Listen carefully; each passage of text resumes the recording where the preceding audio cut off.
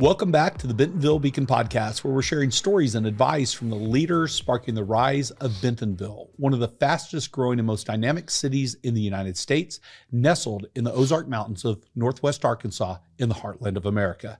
Hey, I'm your host, James Bell, and it's my pleasure to share the studio today with Vance Reavie, who is a serial entrepreneur and the founder and CEO of Junction AI. He's also a member of the Forbes Agency Council and has lived all over the world. And he recently moved here to Bentonville from Austin, Texas. Vance, welcome to the show. Thanks, James. Glad to be here. Good to see you again. So happy to be here today and talk to you. As always, right? You betcha. Well, hey, let's start out with you. Our audience would like to know about you. So what should they know about Vance Reavie and your adventures around the world? Well, look, everything is actually on my dating profile. So, you know, we'll go check that out. We'll put that in the show notes. Exactly. No, you know, I guess, like you said, I've been a serial entrepreneur. I've always been driven by this desire to explore, and adventures and exploration just go hand in hand for me. And, you know, that's, you mentioned, you know, lived around the world. I've always wanted to go see new places, do new things, meet new people, and be part of it, not just to be a passerby, you know, just the tourist thing. I wanted to go live there, experience it, you know, get in the troubles that you get into when you're somewhere new and don't know what you're doing or where you are, or even speak the language. Sure. And just have that experience. So, you know, I've really enjoyed doing that my whole career in jobs, or where I've decided to live, or the projects or hobbies I've decided to tackle. Very cool. Well, let's talk about, or before we talk about Junction AI, let's talk about, I guess, the basics of artificial intelligence for business. What are the best use cases for AI for business? And what's the risk for companies that aren't investing in AI right now?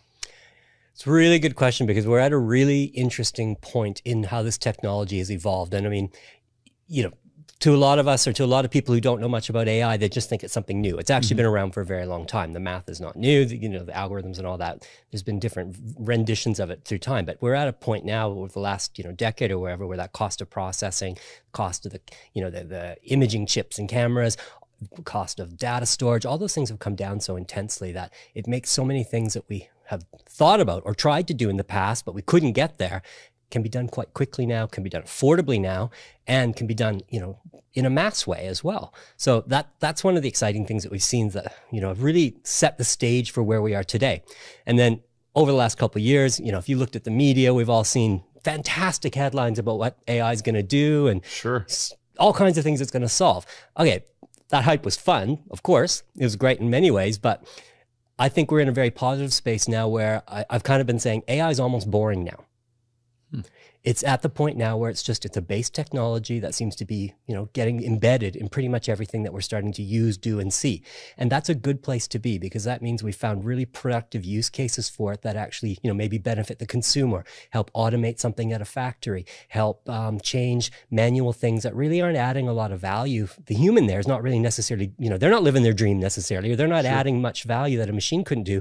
And it can move them into sort of roles that where they can use, you know, the unique characteristics that are human to advance what they're learning from the AI, or taking what the AI is delivering them. So, you know, those areas of automation, intelligent automation, we've been through automation before. We've got those robots on factory lines and that, but, you know, we're talking now a lot about intelligent automation, which starts to move out into other areas beyond what we've seen in the past. So that to me is one of the most exciting places where we're seeing some development in AI.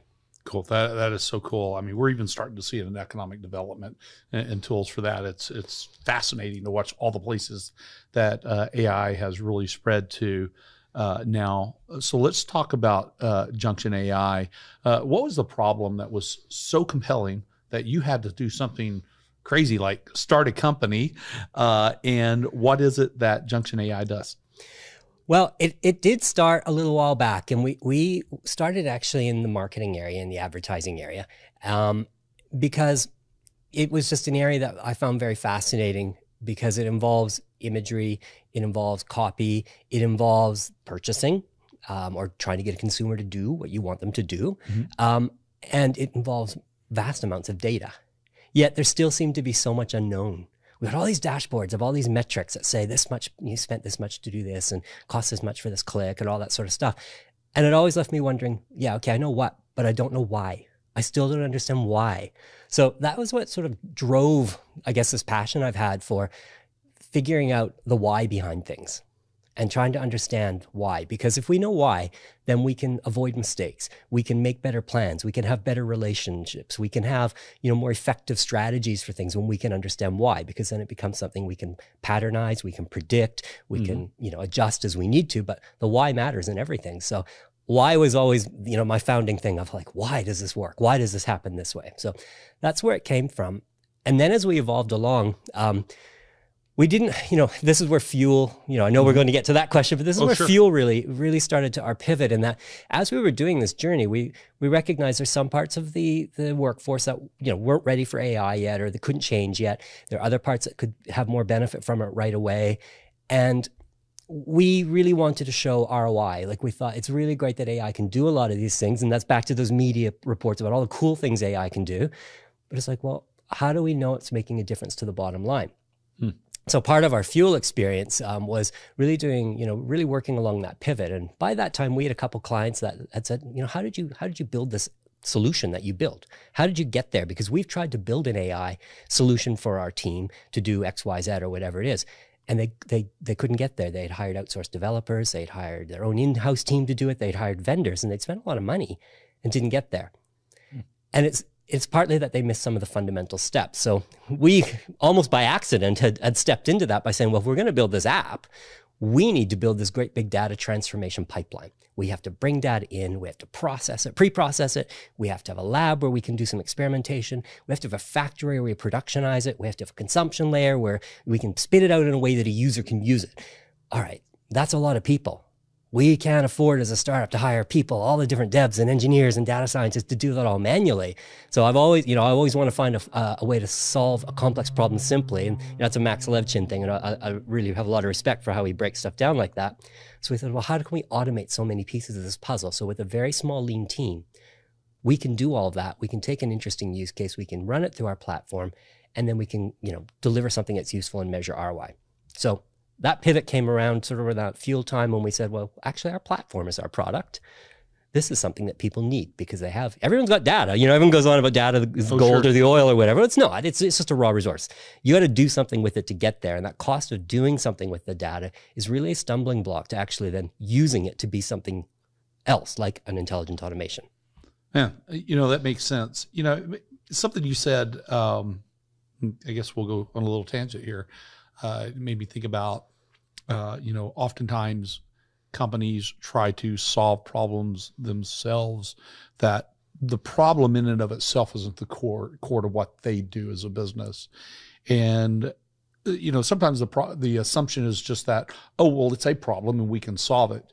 And then the problem turns out to be much more complex and they never really get to a solution. Yeah. Right. And that's why we need folks like you to come along and go, I'm going to build a business on that problem, because no matter how much you know about the problem in the way that you have it, sometimes you just can't solve it for that reason. Well, I mean, you nailed it right there, because everyone thinks it's a technology problem. If we hire a developer, we hire a data scientist, we can get on top of this. We can implement an AI to do whatever, Yeah. That's not it. It's actually a big suite of skills. It's a lot of people with a lot of specialty skills and experience to actually get to that problem. Now, if you think about the average company or your own organization, well, can you pull your core team off what they have to do every day to get your roadmap and your responsibilities for your customers or whatever you're doing? Can you pull that team off to all become experts in this? Who does all the other work that you already have to do? All right, this is the classic situation where you need to bring in an expert vendor who all they do every day is live and breathe this. My team love modeling. They love tuning models. They love interrogating data to find these sorts of things. That's their specialty. That's their passion. That's their love. The heated the heated debates or discussions we have about how to approach these sort of things, that's what we do, and that's what we do best. So why wouldn't a company then want to say, well, let's work with people who are going to have that passion and who specialize in this one area to make sure we have success, while we still use our resources on our core and make sure our core is still moving ahead in the way it should. So cool. I think that's where, and it's not just in what we do. I mean, we've seen this in so many things, like a lot of companies, you used to host your own data. You'd have servers. Some people, back in the day, you'd have a server under your desk or in the basement, right? Now it's all on the cloud. Why would you use your core resources to do those sorts of things? They should be actually focused on your business issue, not data hosting. Let's let, Google, Microsoft, whatever, let's let them do that, right? Yeah, that totally makes sense. So you started off with AI for marketing and ads. What did that evolve to? Is there a particular area that evolved to? So part of Fuel and I guess the Bentonville experience, why I was so interested in this experience here and coming to this town was obviously from the advertising side, we saw, retail. You can't disconnect the two, right? Yeah, no. And it was retail and e-commerce and those things, that's where we can really see the number side of things and see where the ROI has an impact. Like, was there actually sales difference? Did we actually cut the cost of creating product listings down by having an AI write it for them or something like that? And this seemed the obvious place to come. After I found out about it. I mean, I knew Walmart's headquarters was here. I was well aware of those sorts of things, but I didn't realize, all the other, I guess, experience here and capability here. So we really wanted to dive deeply into the retail side of things because if you look at the AI universe, retail and supply chain are recognized as one of the main areas of opportunity for investment and benefit of pretty much all the areas. It's in the top 4, top 5. And so I needed to situate myself where I was going to be around these domain experts every day and soak up, like, that whole sponge thing, just soak up everything I can from the community to learn and understand how I could take my understanding of this technology and the possibility of this technology, how I could then apply it to real business problems that are going to make a difference, be it product sales forecasting, which is what we're doing now, using generative AI to write unique product descriptions that are suitable for every unique marketplace, that understand the brand voice, that understand this consumer versus this consumer, things like that. Like that can say, as an example, it can take about an hour to write a really good product description. Sure. Well, an AI can write it in seconds. Or can write 10 of them in a few seconds, or maybe, still a second probably, and let the human just pick which ones are right. Or let the human make the odd little change on it. We'd use this word instead of 100% polyester, we'd actually use vegan leather. Great. Well, now you've just taught your AI that substitute these words. So, just that continual process. Yeah. So the next time you have to do that listing, it's going to even take less time, and that's real saves. That's really impressive. Wow. That's amazing. Yeah, it's fun. I know. I don't even know what to say to that. That's amazing. I'm always amazed by my team. They blow my mind almost every day. It's like, what? I imagine this, but we can do this and we can do even more than that? Oh my God, this is great. Yeah. So, basically AI is not, I guess, would it be safe to say it's not really replacing people? It's just making them a lot better at their job and putting people to a higher use. Yeah. Yeah. You'll remember as well as pretty much everybody that the big fear was, oh my goodness, it's going to replace all our jobs. And, it's going to be mass layoffs and blah, blah, blah. And I was always a bit skeptical of that. And I was like, no, everything we've seen in tech actually ended up creating jobs. That's right. Often creating higher paid jobs and, interesting, different types of work. Not that other work wasn't interesting, but new types of interesting work. Yeah. So we have to transition. And where we are today, I think is probably one of the most exciting things is that, now that hype's over, it's like, well, what is the proper role of AI in the workforce, in the organization? And how does the human work with that? Well, it's actually a partnership. It's not, the AI goes and does something and we're just the recipient. The human is the operator. And that's where I think we're getting to the really exciting stuff right now and the new types of jobs that are coming to the future. It's that operator role. It's not enough that the AI can do something. The human has to be able to guide it. The vegan leather thing versus polyester. Got to teach it that. Got to teach it about, well, how do you want it to speak? You've heard of ChatGPT and all these new conversational AIs. Great. Well, how conversational do you want it to be? Really chatty or very factual? That's a human that has to make those calls and guide it. And then how to apply it, like how are we going to use this in better decisions or how do we explain it? So you've obviously heard a lot about explainability in AI. If you don't have that human operator, that human involvement in it, then how comfortable do I feel taking these results, this data insight? Am I going to take it up to the C-suite and stand behind it and go, hey, this is what we should do as a company? Oh, how do you get to that decision? Oh, I don't know. The AI did. Well, that's not good enough, right? So this new exciting area we're going into, I think, right now is that AI operator role in pretty much every organization. Could be education, could be health, could be retail. There's these operators that are going to be these trained people that know how to run it, how to train it, how to interpret it, how to use those results, how to share it in their group, and apply it to make a difference. That's exciting. Those are cool jobs, I think. Yeah, that is very exciting. Well, there must be a lot of customers that you could have here in Bentonville. I mean, when you think about Bentonville in the Northwest Arkansas region, you're right, as you said earlier, it's not just Walmart. There's 1,400 of their vendors, and they're corporate offices of these vendors with decision-making executives. More often than not, they're the #1 business unit in their companies. And then you have the businesses that support those businesses.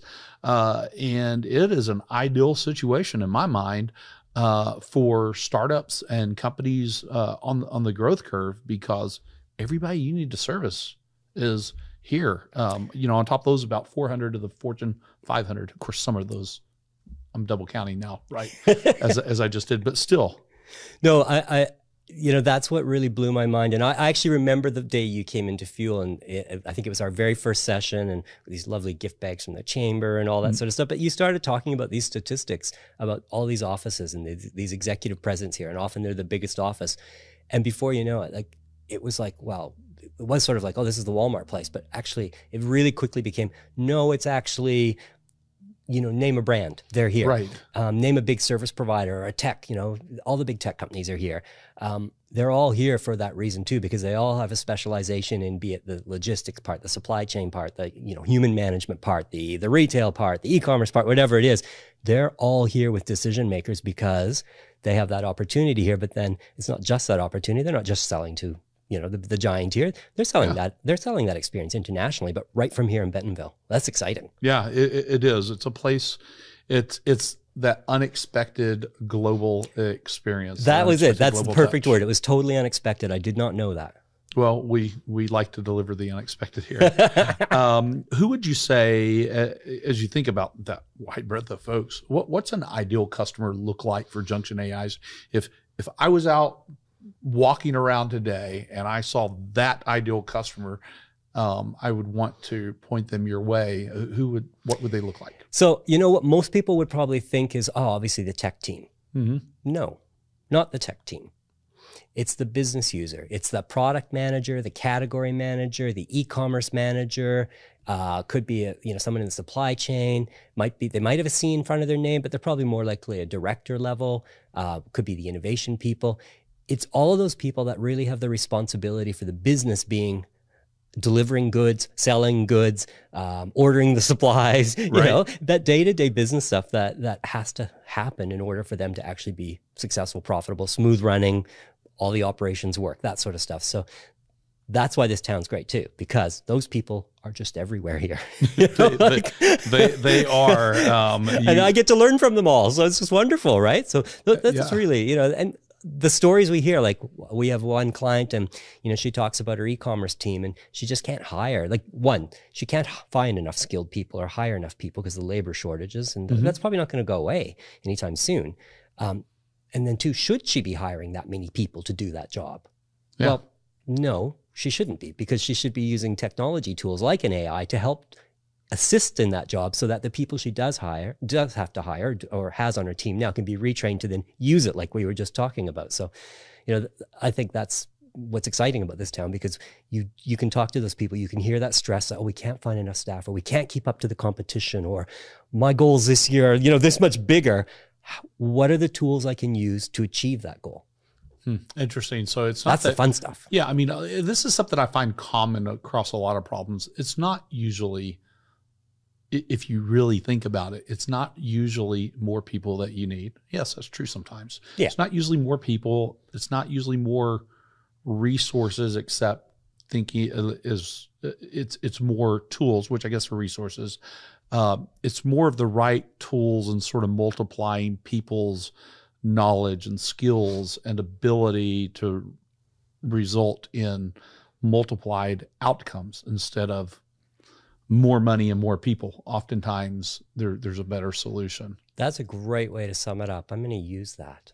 Go for it. But that's exactly it. It's like, how do we use the resources we have more effectively, better, probably making them happier in what they do too, and achieve what we want to achieve. Like, that's pretty exciting. Yeah. Yeah. Maybe we should quit using the words productivity and efficiency and so on, just call it multiplying. Yeah, just multiply it. It's I think it's a concept somebody can grasp. Yeah, well, I mean, you know, and it's spot on, because if you think, all right, like that example, it takes me an hour to write a product listing or an hour to create a forecast, and I can get 1,000 of them done in a minute. That's not just, you know, adding. That is multiplying to a vast degree. Cool. So, you know, as you said, you were got here last year as part of the Fuel Accelerator. That's when I first met you I think I might have met you before the first day, but whatever the case is, at least by the first day. So real quick for our audience, Fuel is an accelerator that helps startups become enterprise ready. And rather than focusing on, you know, pitching, fundraising, sort of the basic aspects of starting a business, Fuel is more focused on creating operational value.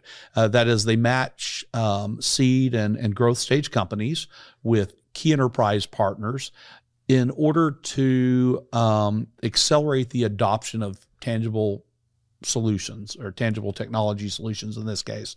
And they teach you how to navigate those enterprises and to get pilots with them and to sell to them so that now you can build and grow your business. Would that be an accurate description? Yeah, I think it's spot on. Yeah. Okay, cool. So will you talk then about Fuel, and I guess help the audience understand, how did Fuel and Junction AI find each other, and what was your, you know, how did you decide, yes, I want to do this? What made you decide that? And then talk about the experience. Yeah, sure.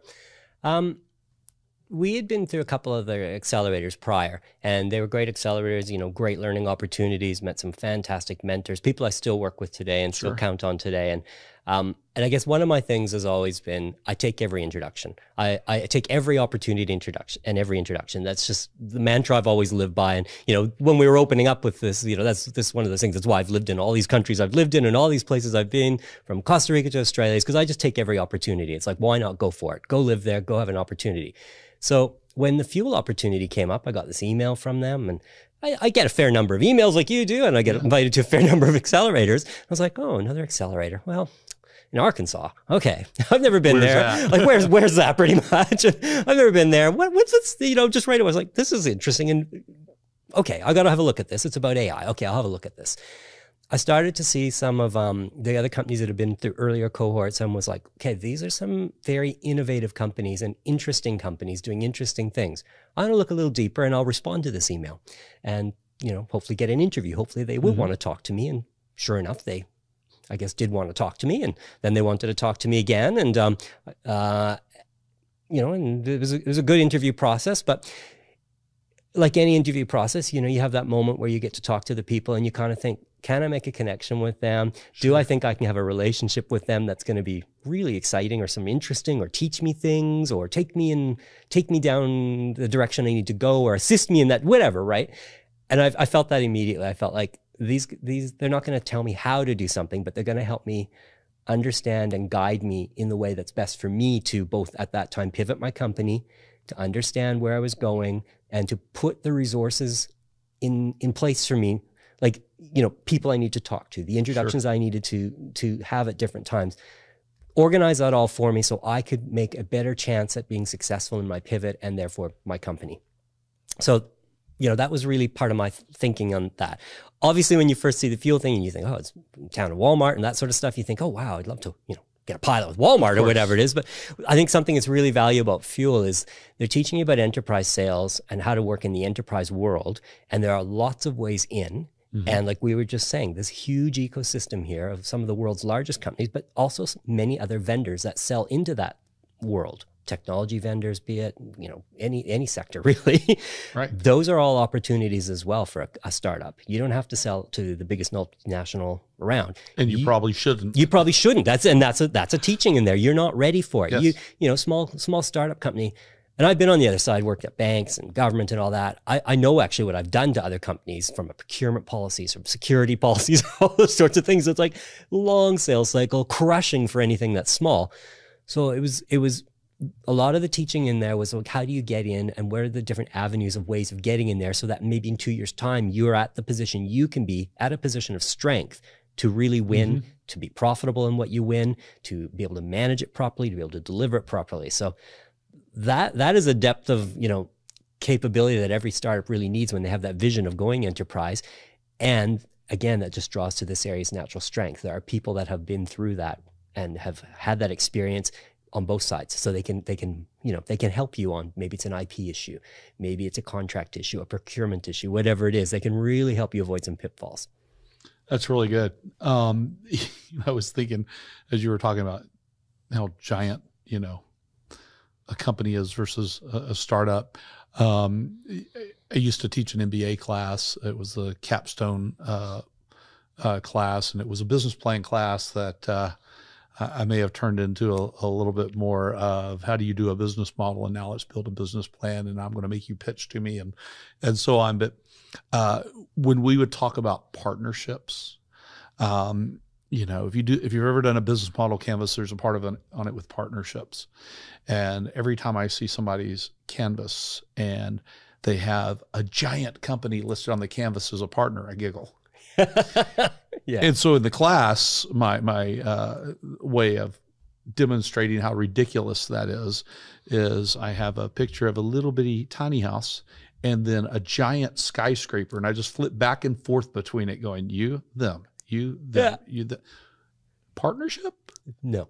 It's not a partnership. No. Yeah. It's not. Both sides should carry risk and both sides are useful to each other. I mean, be useful to each other. Exactly. Yeah, This, that little house, the speed, maybe I'm pushing the metaphor too far, but the speed that somebody can make a change or renovate it, like a startup, we can move fast. We can change right away. We can try something new right away. We don't have to go through 5 lines of hierarchy and all these different compliance groups. And, we all know that can take sometimes years for big companies. And while they're not saying big companies aren't very innovative, they are, but there is a different speed that we can work at as startups. So that is an advantage to the enterprise. And obviously that's why they have directors of innovation that want to work with programs like Fuel or the other accelerators, because they want to take advantage of that speed that we can move at.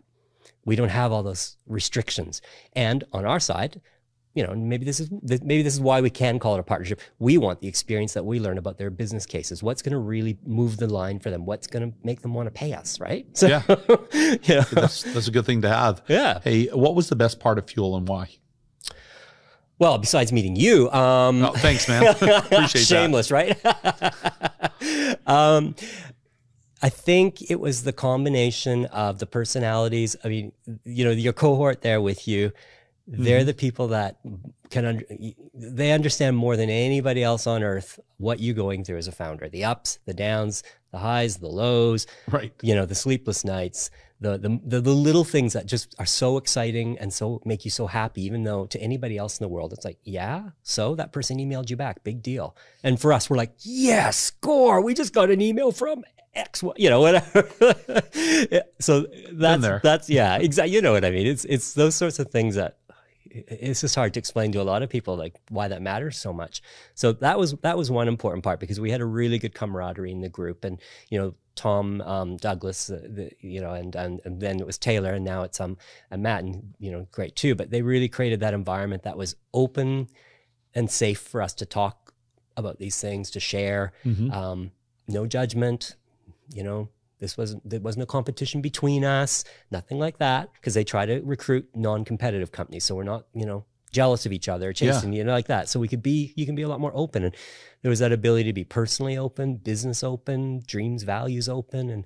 And those sort of things make a lot of difference. And, and then obviously the connections here and stuff like that. So that's cool. What would you say to audience members who are like, wow, didn't know Fuel was out there. Now I should check it out and see if it's for me. What would you say to them about whether they should check it out and how they should go about applying, and if they get that opportunity, whether they should do it? What should they be thinking about? I think, like any accelerator, it's best to go in with really clear goal of what you hope to, and the goal, the milestone, or the goalpost, or whatever the metaphor or cliche is there, it might change very much while you're in it. Almost certainly. Yeah, yes. It will for sure. I mean, ours did. But you should go in there with a really good plan of attack of why you want to do it, and recognize that you're going to have to put in, double, triple time.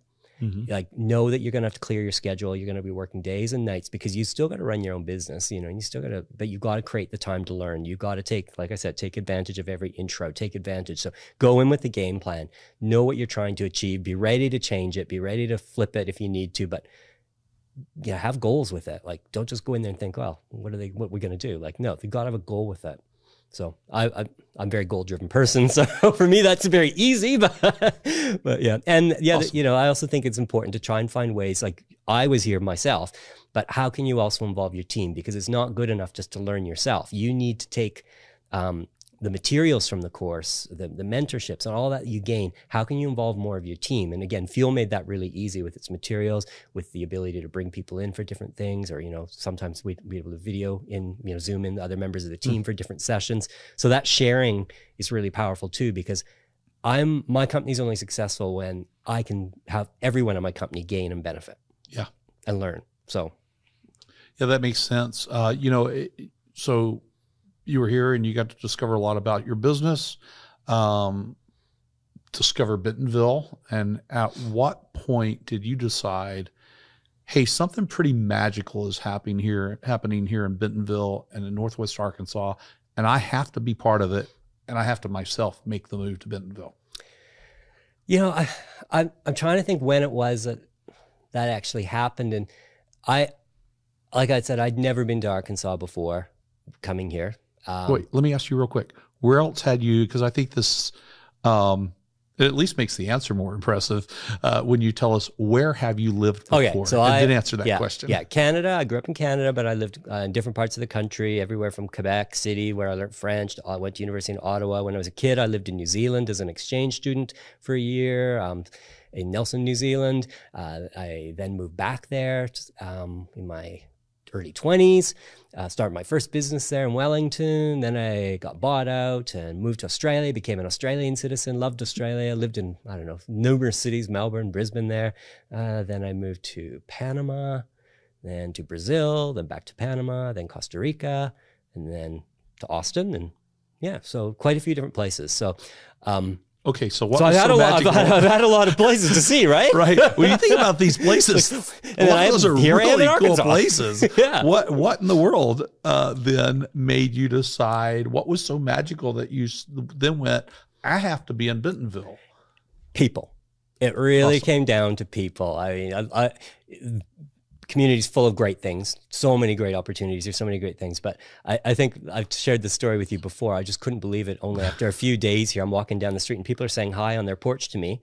I'm like, how do these people even know me? They don't. They see me walk a few times. So I got my own lawn chair from my own porch, and before I unfolded it, some woman's yelling out hi to me. And I was like, man, you're in the lineup at the farmer's market, and people just start talking to you. And the generosity, the community, the spirit, the givingness of the community, the friendliness of the community. So I immediately felt really comfortable with the community and just thought, this is actually a really positive place to be, because not everywhere is positive, right? Yeah. There's lots of good people everywhere, for sure, but not everywhere you feel surrounded by people that are positive and energetic and loving life and loving taking advantage of what they're doing and, going that extra mile to be good communities. That was really appealing. I was wowed by that. Yeah, I think of this place as being a place where you belong, right? Yeah. Where you just simply belong and you don't just have that feeling, but you know it. Yeah. Yeah. I was walking, it would hit me every now and then. That beautiful trail going down towards Crystal Bridges from downtown. Oh yeah. Trees, the odd deers walking by, other people smiling and talking about things. And you just suddenly have this sense of like, just feel quite happy. I just feel happy. You can hear some music maybe from Crystal Bridges because there was a band one day there. I don't know, just sculptures in the gardens and stuff like that. You just have this little sense of like, feeling kind of happy right now. That's kind of interesting. That's a good feeling. I like that. Everybody should be able to live in a place that just brings you happiness. A little bit of joy, right? Yeah, absolutely. Well, how is thinking about Bentonville's entrepreneurial ecosystem and startup community, how is it different than other places you have been? And maybe in the context of that also, you can answer other resources here beyond Fuel that you've been able to tap into. So one thing I've really learned from living in all the different countries and cities and doing all the different things I've done and all the startups I've had and all the jobs I've done is that innovation is exciting everywhere. And everybody has different ways of showing innovation. what we consider, probably what you and I even consider common sense is different. And that really can drive innovation in different and exciting ways. And that always fascinates me. So whether, sometimes you live in some countries where the power is going out all the time. And that, it takes innovation to get around how do you manage that in a day, right? But here, obviously from my work from point of view, I was really impressed by the commitment to innovation here by a lot of the companies, what they were doing, their visions of where they saw the future and how they use these different technologies. And that was quite exciting to just think, okay, I can probably live out some of the innovation dreams that I've been thinking of and learn from obviously that great experience of the people that live here and work in these companies, learn what they see the future is from an innovation point of view. Well, wow, that's like an exciting conversation to have. And you can have that conversation 1,000 times over here with whoever you meet, because they all come from, so many people have worked internationally here, have worked for these companies.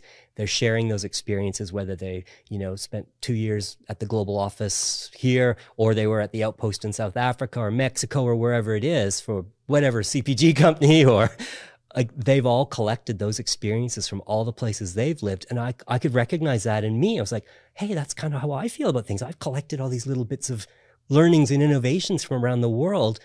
Wow, it's really exciting to meet other people that feel the same way and want to, go from there. And what's next? What are we going to do next? What are we going to learn next? How can we apply it? Like that's just fun conversation. Yeah, Bentonville's a place that's diverse in many ways, but one of them that's really overlooked in most places is this diversity of experience and backgrounds. And here with 64% of the people not even having been born in the state of Arkansas. Yeah. But as you said, coming from all over the world, where else but to be here? Yeah. As an innovator, all the great ideas and they come from many of the great ideas and opportunities come from random collisions with people and just discussions and random discussions. Yeah. That's how innovation happens. That's it. Exactly. Why wouldn't you want to be in a place like that? Yeah. And because it's quite small here, or maybe it's because 64% of the people here are from somewhere else. Maybe we don't have the barriers here and the stratification, like, right. We're not in one of the bigger cities where, oh, you're not part of this group, or you haven't got this title, or you're not living in this neighborhood, or, all those false barriers that create blockages to having experiences that you might otherwise have that you can't plan or you can't schedule. They haven't got, I haven't really found that attitude here. Not snobbery. I'm not trying to say it like that. Right. It's not like other cities are that way, but there's sort of a stratification of that. If you're not in the right group or in the right list or all that sort of stuff here, it's really just everyone wants to meet, learn, engage, because they've all been from everywhere else. It's like everyone here is new from here, right? That's exactly right. I've heard people say that there are no new kids in schools here. Because everyone's new. Everybody's a new kid, right? We build, and to give our listeners an idea of how, to give you an idea, we build one new school a year here. Wow. I've lived in cities where we didn't build anything in 20 years, right? Yeah. Maybe replaced a school or something, but one new school a year. Wow, that's incredible. It is crazy, crazy incredible. What are some of the other resources? Did you get to tap into any of the resources from the University of Arkansas or for any other ESOs here, entrepreneur support organizations? Yeah, again, population-wise, what comes off as a relatively small place, it's kind of mind-boggling how much there is going. And I don't know if that's maybe because it is small, so it's easy to get to everybody that you need to, or whether it's just that dynamic of a community. And I kind of think it's obviously both. But we've worked with the intern program at the University of Arkansas.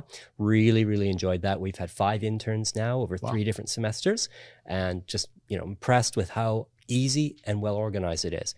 It's just painless. I mean, couldn't be happier with how we worked with them and the results with that. So that was great. Then you got Million Cups and Wednesday mornings here, where it's just a great opportunity to meet and network. There's a lot of other fellow entrepreneurs here. Occasionally we get together. There's different panels. I mean, you had me speaking, I think, once at a university panel, answering some questions from students. So there's so much going on like that it is really, really, it comes down to like, well, how much time do you have to get engaged and go do these things? Because there's so many different events like that. The Tech Summit, which has always been good. I've been to, 2 of them now. Really met a lot of interesting people there, and not just interesting people, but people that now are helping me advance my business or doing new introductions for me. So useful. That's a great thing about a conference, when it's actually, conferences are fun, but you kind of want them to be useful too. Yep. Yeah. Absolutely. Well, I mean, the magic in conferences isn't the speakers, it's who you get to engage with. And so a lot of folks think about the speakers that they have to attract, when in fact, what they should really be thinking about is the attendees they want to attract, because then they have to figure out the speakers instead of, it's like the magic way of doing it, isn't it? With the attendees. Exactly. Yeah. Because you need to stimulate those attendees and get them interested. Absolutely. Yeah. Absolutely. And find ways to get them to engage or to naturally. The more they engage, the more likely, they're not going to win a contract off the speaker. Right. But yeah, they might have just made their next business contract with someone they were sitting next to. And if you create that environment like this place is great at, where they can just be openly chatting with each other, go have coffee, then they just might have made a new business opportunity or found their next hire or whatever, right? Yeah, yeah. Well, I want to be mindful of time. So as we work through this, I'm going to skip down my list of some things I was thinking about talking with you about, and ask you, as somebody relatively new to Bentonville, I'm curious to know about some of your favorite places here that you've enjoyed so far, whatever's important to you. Well, I love the biking trails. I'm a runner, so I love the biking trails. I love the fact that, everywhere says they've got work-life balance. Everyone says it's, great for that. This place lives work-life balance. I can literally go up my door and I'm on one of those beautiful trails. Wow. And they're just beautiful. Not just the scenery, not just how well they're kept, but there's art along them and things like that too. I can duck into the momentary. I mean, I tell friends and family that come here, it's like, and you don't have to pay. Right. You can just pop in there for 20 minutes if you just want to see a couple pieces of amazing art, enjoy it, and don't get overloaded, because you can go back tomorrow if you want. You can go back next weekend if you want. So yeah, so I think, Crystal Bridge is momentary, fantastic for that. There's some really good restaurants, and I'm a foodie, total foodie. So there's some fantastic restaurants in this town, and I'm really enjoying them. And there's new ones that have been opening. So it's, that scene is pretty exciting. So a few of my favorites like that. Excellent. In fact, why don't we call it a play game? I like to call local favorites. Okay. And today's rules are: I'll name the subject area, you name the favorite locations, but you're limited to, of course, Northwest Arkansas. And if you don't list one in Bentonville, you of course also have to list one in Bentonville. Favorite places to get outside and enjoy nature? The trail that goes past Crystal Bridges, down past the water treatment plant, and then out to the Bark Park. I love that trail through there because it's beautiful. That's a cool trail. I love it. Favorite places for food and drink? I love Preacher's Son, and I also like Conifer, just newly opened, and it's great. I haven't so been innovative. To Conifer yet. Preacher's Son is amazing. Yeah, awesome restaurants. Favorite piece of public art? I'd have to say the Chihuly pieces in the sculpture garden at Crystal Bridges. I love the glass work. I love the way it captures light, the colors, and then to have, the beautiful forest around it, the way that interplays with it too. It seems like an unnatural thing to have something hard and glass structural out in the soft organics, but to me, that interplay is beautiful. I love that. Favorite places to show off to people when they come to visit? Well, besides the Ozarks and the great restaurants, I love the farmers market. Really enjoy showing people that, because I think they get a really good sense of old and new Arkansas. You can see all of it there from, I've had friends from Dallas and all kinds of places all over the world come here, and they're just like, this is such a mixed community. Like, you don't think you're going to get this diversity of people here. And that farmers market sort of just really nails it. And then the DC 21 Hotel, I love their artworks there too. So it's kind of like, what? Here? Those penguins? Like, there's only a few other places in the country with that sort of stuff. So it's just that surprise factor here. It's like, in this town? Like, how come we've never heard of this? Right. Again, the unexpected. Yeah. Okay, you kind of told one earlier, but I'd like to know, tell me a hashtag because Bentonville story. And that's a story that could only happen here, or maybe describes the essence of this place, or just a moment in time. Well, I've already told you my porch lawn chair story. So, another one that really turned me on to this place is I was walking home with all my grocery bags, because I don't have a car and I don't need one. Live downtown. And twice this has happened to me now. People have stopped. Total strangers have just stopped and said, hey, can we give you a ride? Do you need help? Oh, nice. No, I'm just having a walk. It's fine. I was like, wow, who does that? You know, total strangers. Who does that? Like, you know, and you know what? I wasn't suspicious either. I was like, okay, it's not a weird panel van and they're going to take me away. They're not offering me candy. You know, it's funny you say that, because I would not think of myself as a person who would do that. I would not have thought of myself before I moved here as a person who would do that, who would do that. And something about this place just creates that in you as well. I mean, yesterday I saw this couple and they're standing outside the first Walton 5 and Dime. And of course, right now it's being renovated. Yeah. And they're looking at the sign, you know, they're taking pictures and they're looking at the sign that says, hey, the museum is temporarily moved. It's in the Ledger building. And I haven't read the sign. Maybe it gives them directions on how to get there. And it's not very far, but I found myself stopping and asking them, hey, you want to lift over to the Ledger? Like, I'm about to pass right by there. It's just around the corner. I mean, how weird is that? Like, yeah, I would have never. Yeah, living in other places, I would have never thought to do that. No, People are something about this place that also just makes you more kind. Yeah, I think that's it. It brings out. And maybe it just allows thing. you to. Maybe it's the happiness thing. Maybe it's that you don't feel. Yeah, you're not being pressured in all these different ways. Whatever it is. It maybe opens up you to be happier or to be more open to people, to be more trusting. And I don't know, it's a good feeling, right? Maybe that's it. Yeah, I love it. As we start wrapping up, I think I'd like to hear more about your views on AI and also hear some advice for entrepreneurs. So I wrote myself a few questions here. The first one is, what are that you can say on my show? What are the weirdest uses of artificial intelligence that you know about? Yeah. Okay. So I can't say too much about this, but I saw an example where they were resurrecting, or they were using AI to, like, you know, the deep fakes of dead people, and to have them talk and discuss and have personalities, and like almost like you could engage them. And I thought that was just really strange. I mean, the idea of a deep fake is one thing, but the idea of having a conversation with someone who's passed and gone, that was kind of like, okay, interesting. That's kind of weird, because then I could think, well, geez, I wouldn't mind having a chat with Winston Churchill maybe, or you know, someone like that. I don't know how we'd ever train an AI on something like that, maybe, but whatever. But I thought that'd be kind of interesting, wouldn't it? Wouldn't that be neat if that technology was ready for prime time, and, you know, the U.S. Constitution exhibit just left Crystal Bridges, and, you know, there was a copy of the Federalist Papers and the Declaration of Independence and the Emancipation Proclamation and the one of the amendments to the Constitution, some other stuff, or the Articles of Confederation as well. And these are all like original copies, and you can read about the concept of original copies on your own time. But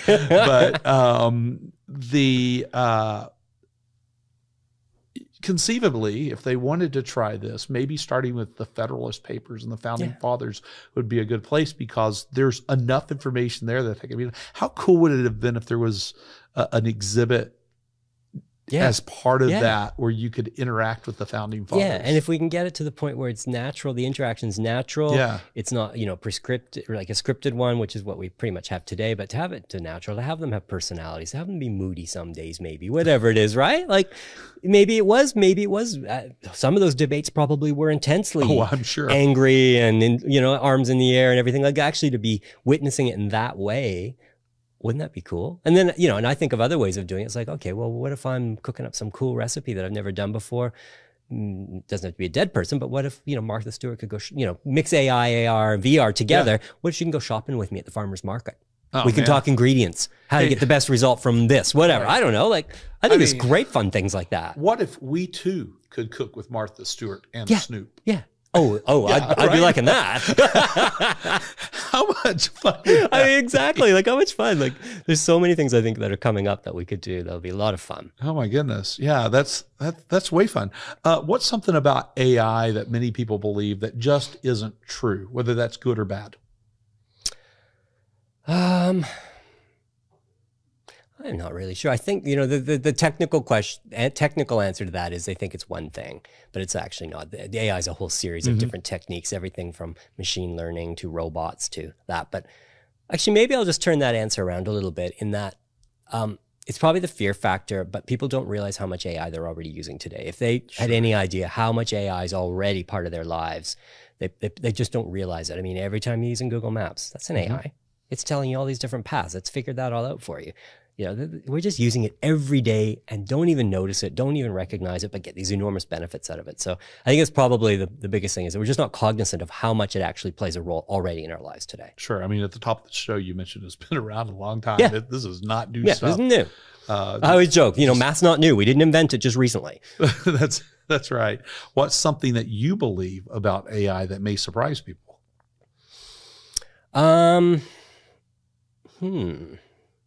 That's a good one. I'm not really sure on that one. You don't have to have an answer. Yeah. Yeah. Okay, we'll go to the next one. I think it's probably on the ethical side in that, okay.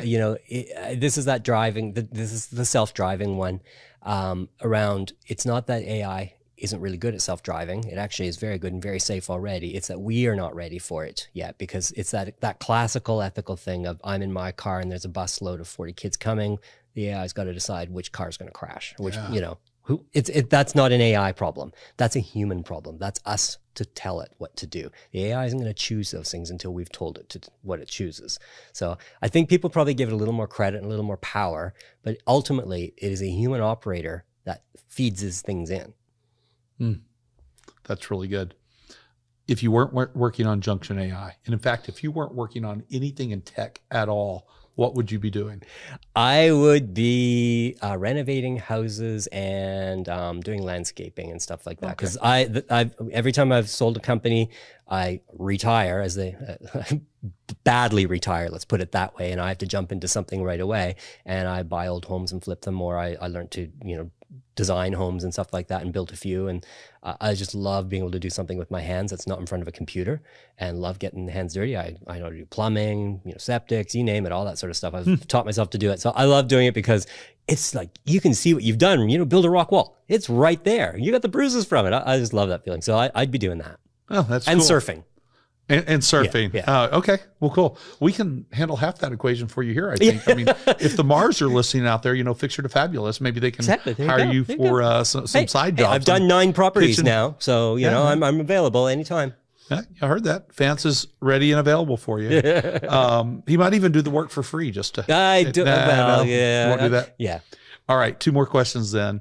If somebody wants to reach you or learn more about Junction AI, how do they do that? All right, junction.ai is the web address, and I'm on LinkedIn, Vance Reavie. It's only one of me in the world with that name, so shouldn't have too much trouble finding me. Awesome. Or they can contact you and you'll put them in touch with me, right? Yeah, sure. There you go. Absolutely. Last question, the easiest one of all. What's something I did not ask you that I should have asked? What the best advice my parents ever gave me was. Oh, that's cool. What's the best advice your parents ever gave you? Do the things that you want to love doing, that you're passionate about doing, and the money will come. And everything else will fall into the place. They never told me, oh, go be a doctor, or go be a lawyer, or go do this. My dad was a farmer, my mom was a potter. It was like, I wanted to be a politician then. I was going to be the prime minister.